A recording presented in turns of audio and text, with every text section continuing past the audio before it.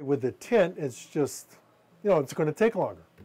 And, hopefully that they would add to the price of the inspection. Is it your responsibility to monitor window tint? I guess by the new law, it's supposed to be, yes. Do you agree with that?